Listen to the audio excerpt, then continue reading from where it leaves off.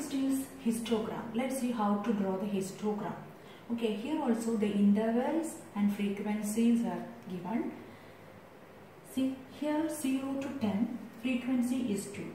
0 to 10 frequency is 2. Okay, then 10 to 20 it is 10. Then we need to draw like this. There is no gap between the class intervals. Then 20 to 30 is 20.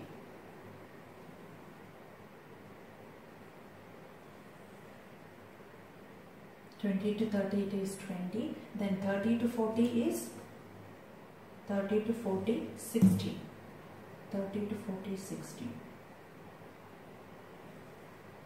Then 40 to 50 is 6.